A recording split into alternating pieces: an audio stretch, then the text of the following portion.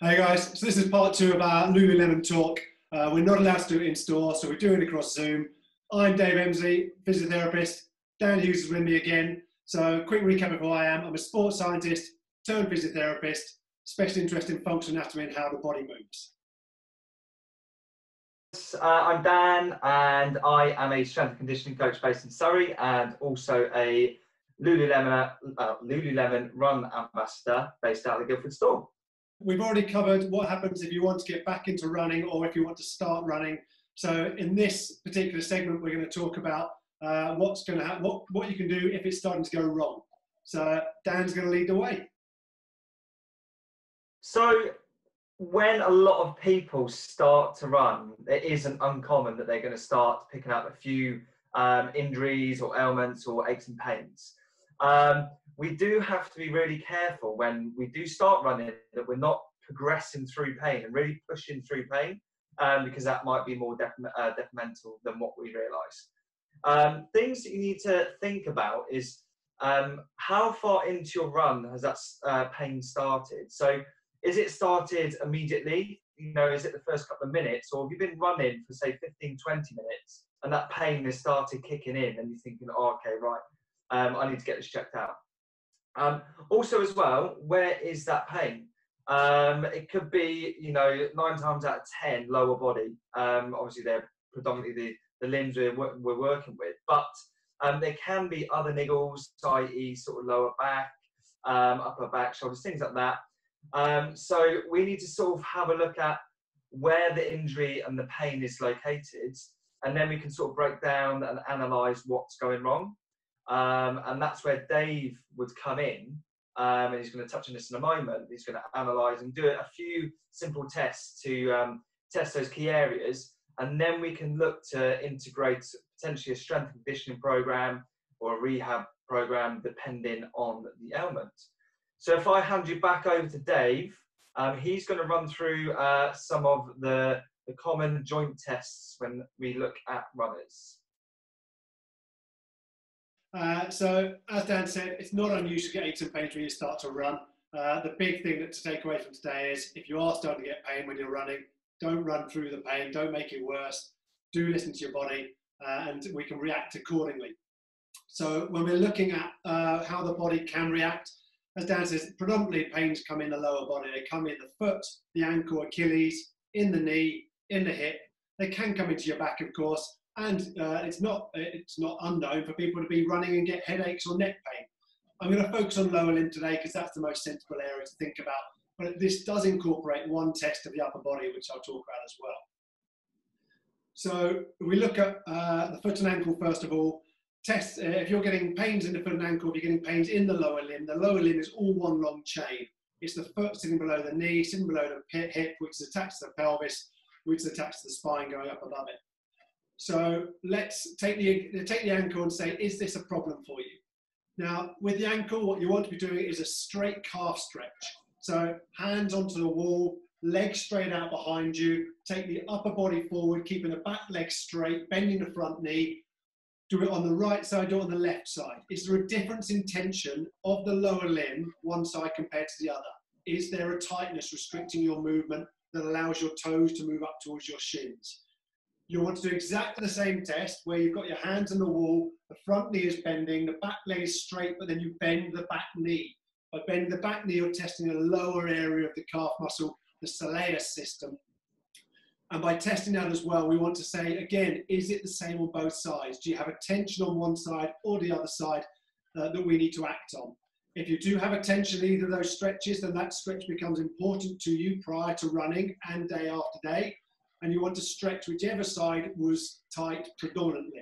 Great to stretch both sides, but spend more time on the tighter side than the non-tight side. Now, the knee I'm going to skip over, and there's a good reason behind that, which is the knee is a hinge joint that sits in between 2 points that rotate. So you have a rotation at the hip and you have a rotation at the ankle as well. The knee doesn't like to turn. And often when we're getting pains in the knee, so whether it's a front knee pain, so where the kneecap is, an outside knee pain, or classic runner's knee, or on the inside in the joint line, all of those tend to be related to what's happening above and below the knee. the knee is not being controlled in the way you want it to be. It's not being allowed to be used as a straight hinge. If it's not being used as a straight hinge and there's an element of rotation being induced into the joint, then that's where these pains and problems tend to spring from. So that's why I'm going to skip up to the hip, because what you want to look at with the hip is we've already looked at while running, and does one leg turn out compared to the other. So if one leg is turning out compared to the other when we are running, what I want to do is get yourself standing so your feet are pointing straight ahead. If you turn both your toes both towards each other and then away from each other, how do both sides feel? If you're turning the legs towards each other and one leg turns inwards and the other one doesn't, the one that doesn't turn in is important to us. That hip is not being allowed to move in the right direction for your pelvis to move over the top of that hip during the run. It puts a strain on the leg which turns the leg outwards. It puts a stress both on the inside of the knee because the knee is being asked to twist as it runs, and on the outside of the knee because the muscles will tighten the band that runs down the side of the leg, and that's then going to flick over the side of the knee and cause it pain. It also means the kneecap can't quite track in the right direction, in which case you can get some of that knee pain at the front of the knee as well. So when you look at the ankle and do you have the right movement forwards and backwards of the ankle, and the hip, and can you turn the hips inwards in particular, but also outwards, because they want to be symmetrical on both sides, the final test to look at is what's happening with the upper body.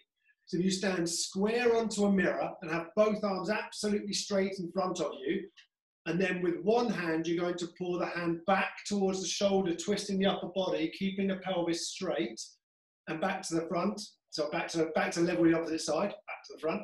Then you take the opposite hand, pulling back again, so it's level with that shoulder, turning the upper body, keeping the pelvis straight, and bringing the hands back level again. Which side felt easier? Was there a restriction on one side compared to the other? The importance behind that is if the upper body is not allowed to turn, that can have a knock-on effect to the lower body and make running more problematic. So if you are finding that you do have a restriction in the ankles, you can stretch using the test that I've just shown you. If you've got a restriction in the hip and you're turning in and it's not liking it, Dan's going to cover a couple of movements that will help us get this area moving. If the upper body is being problematic, you want to make sure that you're moving the upper body, but I'm going to hand over to Dan, who's going to give you a little bit of an oversight of some strength conditioning or core training you can do. If you are experiencing pain, you do have to stop for any period of time, get the body moving in the right way. You can keep testing using my test to see how well you're doing, and effectively it should show you that you can go back into running and the pain shouldn't be occurring, I will say, as frequently or with as great intensity. Thanks, Dave. Yeah, so when we've got our body into a better state and the injuries aren't causing as much hopefully have gone, you're performing the tests that Dave have done and that's shown you, and the body is responding well and you're not getting those sort of tight areas or any impingements, we would look to incorporate some level of cross-training alongside your running. So by cross-training, I mean strength and conditioning. And this is where we're going to incorporate using things like dumbbells, kettlebells, barbells, and weighted implements to get us stronger. Now, the reason we need to be stronger is because we need stability from the muscles around the joint. Okay, so the stronger the muscles, generally the stronger the joints are going to be, especially when we're doing a high-impact movement like running, which requires a lot of balance and coordination. The stronger we are, within reason, that generally we are going to be better runners, and strength does create robustness within the body. So when I'm developing a program for new runners or people who are new to strength, I like to keep it super simple. I like to keep the compounds, so the movements, compound movements. So I mean multi-joint movements where we're going to be using hips, ankles, knees, and potentially incorporating some core as well. So I would introduce squats into your program. So squats can be, you can use a weighted implement or you can use body weight depending on your ability. I would look to introduce lunges. So we touched on lunges in our last webinar. So it's going to be single leg. And again, we can do that body weight, or we can introduce some weighted implements. I'd also bring in a level of core work. It's really important that the core and the trunk is stabilised in the spine and the hips as much as possible when we are running. So things like Pilates exercises and specific core exercises are going to really help stabilise you while you're running. And again, we don't want to leave the upper body out, okay? So when we run, there is an element of turning through the body, and we are using our arms while we run. So I would try and incorporate a pressing exercise or a pushing overhead exercise back to back with a pulling exercise, because this is going to help our posture as well, especially the pull-in side of things. That's going to create strength in the upper back. Hopefully we're going to loosen out through the chest, and then we're going to be in a much better upright running position. So again, we don't want to overdo the amount of strength training we do if running is our modality that we want to work towards improving. So I would probably try and hit 2 sessions a week alongside running. So again, you're probably going to hit 3 to 4 sessions a week. And as we get better at running, we can introduce longer runs, potentially quicker runs, and also more running sessions throughout the working week. So what I'm going to do now is hand you back over to Dave, just to finish off with a few other points with regards to flexibility and mobility for runners.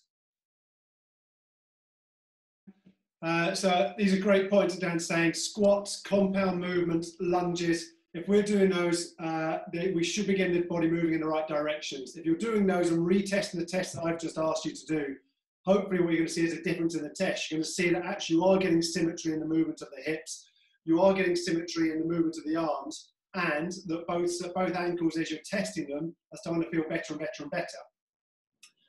Something to take away from today is the fact that obviously if you are running and you're starting to feel pain, if you're feeling pain later on in the run, then you can still run. You just have to diminish the length of run you're doing.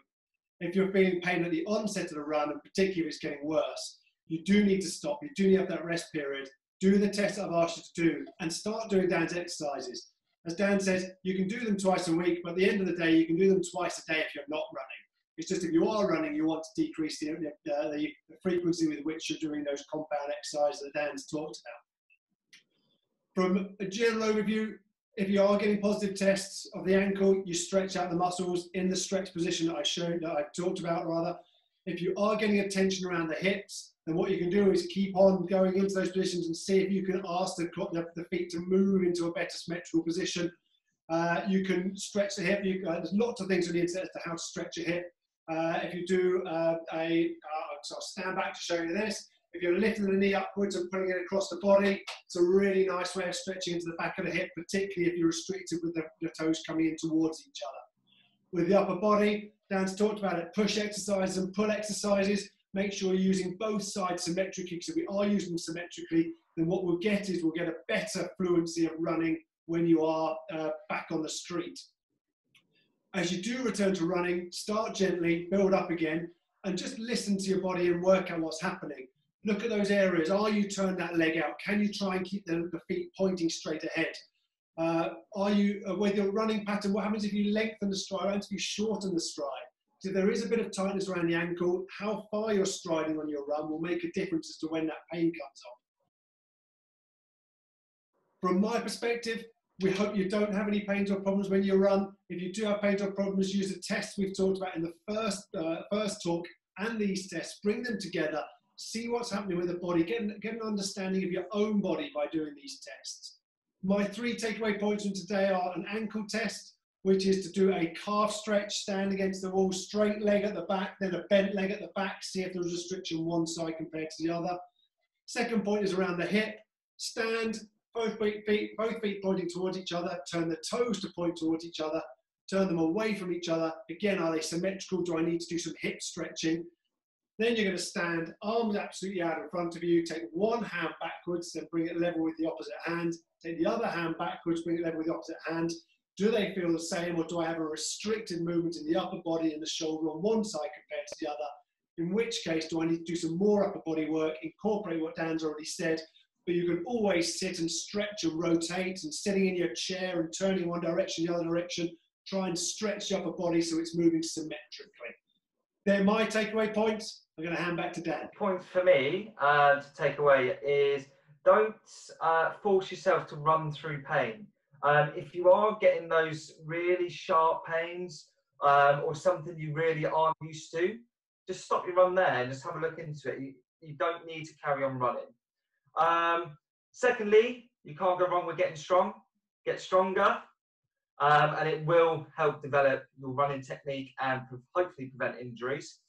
And finally, if you do start hitting some roadblocks or hitting some injuries and things like that, just take a step back, maybe get in touch with somebody like Dave or myself, try and work out what the issue is, and then we can develop a plan for you moving forward from there.